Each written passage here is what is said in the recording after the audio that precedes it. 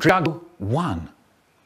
Here's me, and my mum's just given me a and if there's one thing I can't stand, it's you know that fleshy bit, the way it sticks to your teeth, and you know all those slimy little seeds, the way they slide round your mouth. Ooh, I can't stand it. Anyway, my mum says, eat it, and I say, I don't want to.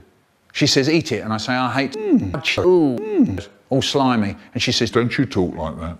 When I was a girl, I had to eat whatever drug my mum put in front of me. Do you think I could talk to my mother like that? Do you know there are some people in the world who'd give their right arm to have a to have half a drug because they haven't had anything to eat for a whole week. I'm telling you this, if you don't eat your there'll be no afters, and I've made something rather nice. I think you know what I mean.